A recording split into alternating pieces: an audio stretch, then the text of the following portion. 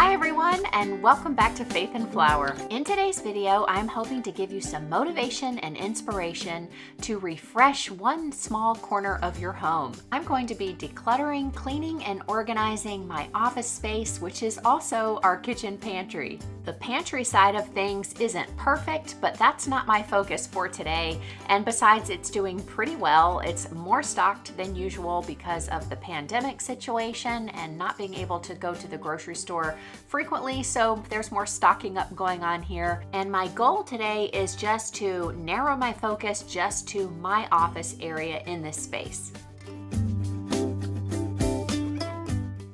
On this bookshelf above my desk, I keep cookbooks, Bible study materials, planner supplies, and notebooks that I use for YouTube. And on the top shelf, I have my purse and a collection of baskets, some of which are filled, and a couple of boxes of office supplies. My desk is fairly organized. It's just gotten a little cluttered lately. There's my planner. I've got some planner supplies out, my microphone for doing voiceovers, my laptop, mouse pad, all of the usual suspects, and just some paper clutter that I really need to tackle. I know this area doesn't look that bad, and it's not, but I know that it can be improved. When things aren't right or a little bit cluttered and just not as good as they could be, it does affect my creativity and my productivity, and I bet that's true for you too. This small little project isn't going to be a Pinterest-worthy transformation of any kind, but it is going to make a really big difference in how this space feels, and I hope that after you watch this today, you will be encouraged to do something similar in your home. Basically, this is just zone cleaning with a heavy emphasis on decluttering. Decluttering is always the first thing on my checklist when I'm zone cleaning, and once that's finished, I can begin the cleaning portion. So I'm going to start from the top and work my way down.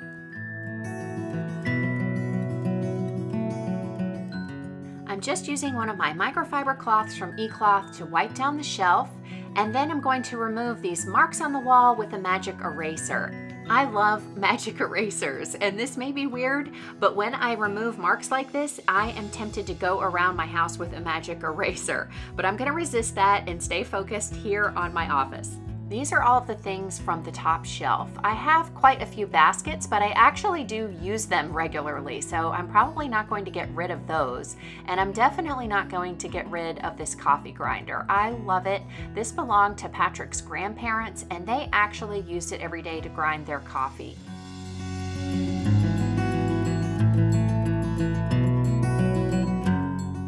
So do you guys remember Longaberger baskets? I still love them, and I have this recipe box which is stuffed full of recipes, and of course most of these I don't even use, so I want to declutter that, but not today. I'm going to save that for another time. And then just figure out maybe where I can store some of the baskets that I love a little bit more out of sight, and so that this area doesn't look so cluttered. These are boxes that I have used to store office supplies. They are really well organized, and when I need them, I can pull them down. So I'd like to keep them up on the shelf where I can reach them. This basket is filled with appliance manuals and more Bible study materials. I haven't pulled down this basket in a long time, so I know that I can declutter most of it. I've been using this basket to store some equipment that I use for making my YouTube videos, and it's really not convenient having it up on the high shelf. I'd like to find some space in a drawer where everything can be a little bit more accessible. This pile of paper I decluttered the day before from our household binder. Our household binder is where I keep all of our bills and any paperwork pertaining to our home, and so I pulled out everything that was over a year old and really lightened that up. That one small job was so satisfying that it actually gave me the momentum and became the catalyst for me starting this project today. And with that idea in mind, I'm going to start with the easiest things first. I just have a little bit of equipment in this basket that I use for my videos, and I've already decided that I want to move it to a drawer, so I'm just going to do it.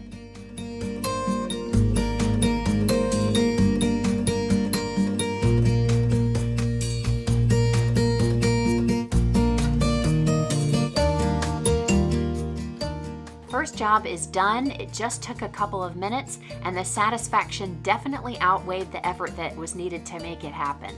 And that's what I mean by momentum. So even if I did nothing else, I got one thing accomplished and I can feel good about it, but because it's so satisfying, I want to do more.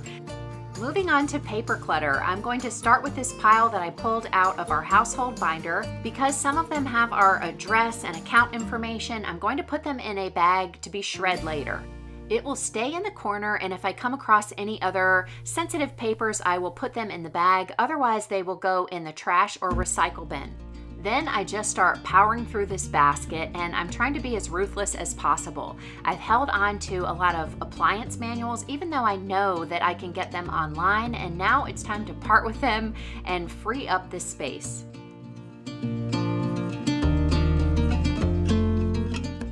Speaking of free space, I have some at the top of this cabinet, and so I'm going to put some of the smaller baskets up there. They look really cluttered when they're out on the shelf, and that way when I want to get them down, they'll still be accessible, but they'll be in a place that will keep them dust-free and won't add to the visual clutter of my office. Remember Beanie Babies? This was the Lady Di commemorative bear. My mom got it for me when they lived in London. They lived there at the time that she died, and I still love it, but I want to put it in a glass cabinet where it can stay dust-free. On to books. This one was a hard one for me. I did a pretty good job of being ruthless with my cookbooks, but not so much with my Bible study materials. And now that they've been sitting here for over a year, I realize that there are some that I don't ever reference, and I probably really won't. So I'm going to take those out and pass them along and clear up a little bit of space here. I also want to come up with a little bit better of an organization system, I guess, grouping things together. I have that now, but I think I can do better, so I'm going to work on that a little too.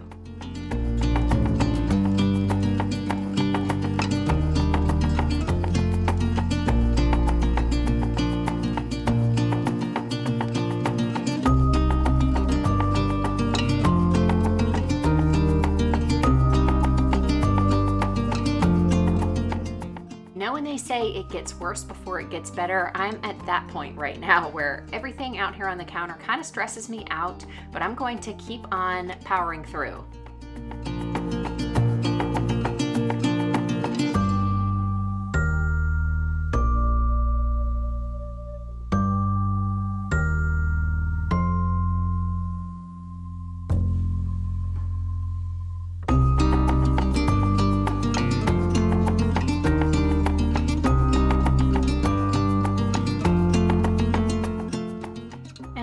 Fun coming across things you haven't seen in a while, like this book of helpful hints that used to be my grandmother's. It actually has some really interesting information in there. And then look at these books that I had bought, I guess when the boys were younger. Why they are grouped in here in my office, I'm not sure, but they were kind of funny, and I showed them to the boys and we had a good laugh. And then I came across this greeting card organizer, which I definitely should be using. It has a section for each month with a pocket for storing the cards and a place to keep track of all of the birthdays and special occasions in your family. And if you're interested, I put one in my Amazon store, so you can find the link for that in the description box.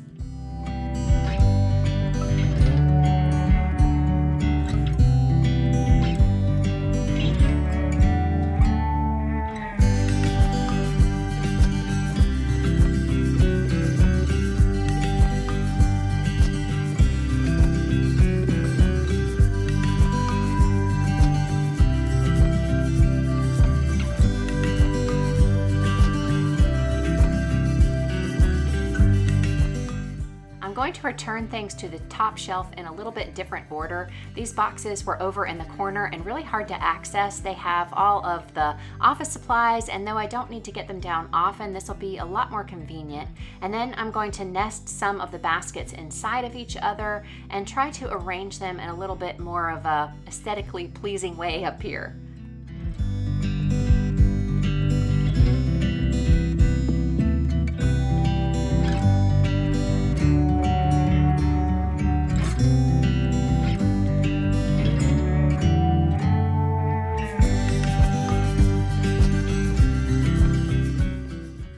Magnetic board that I have in the corner has been accumulating things for a while. It's gotten really cluttered and it's to the point where I don't even pay attention to the things I have up there. So I decided to clear it off, freshen it up a bit, and make room for new things. This is my meal planning and recipe binder, and as you can see, it's really full. I am returning some recipes that I had out on the counter, but it needs a good decluttering as well. So that, along with a little recipe box, are going to be on my list of things to get done soon. This is my last area of paper clutter. This little organizer has a lot of things in it. I keep coupons, and these folders have information that I access quite often. I have some extra envelopes and places where I keep receipts here. So there's a lot going on in this area, and if I don't clean it out regularly, it really can get cluttered up. So now I'm going to make a lot of space in here and be ruthless in getting rid of things. I think I did a pretty good job of decluttering, especially with the papers. I filled up this bag of things that we need to shred, and I also put quite a lot in the recycle and trash can as well.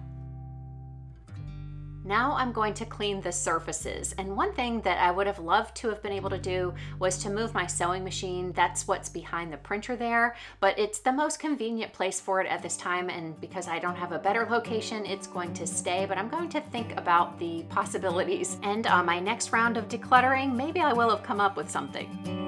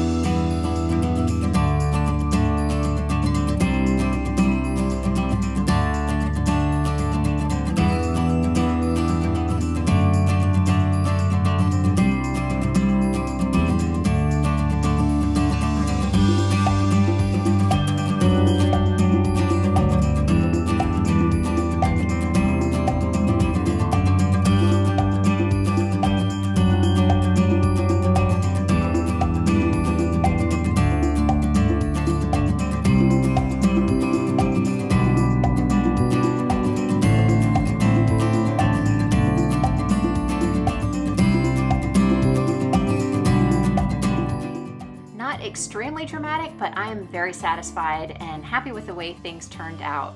I definitely improved the function of the bookshelf by grouping all of my planning items, my YouTube notebooks, my cookbooks, and my Bible study materials together in the same area. And I think it also really improved the overall look of the bookshelf. My desk and letter organizer here is going to function a lot better now that the clutter's cleared out, and I think that I'm going to paint this white sometime really soon. I think it would look a lot nicer on my desk.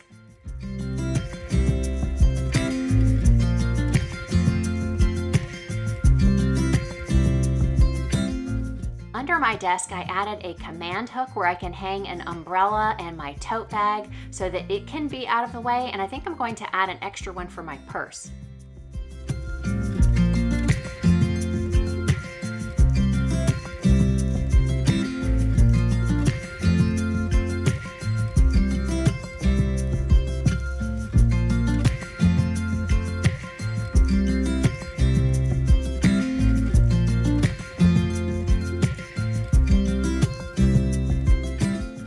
And there you have it. I found it to be the perfect project to tackle in an afternoon, and I hope it inspired you to do the same in a little corner of your home.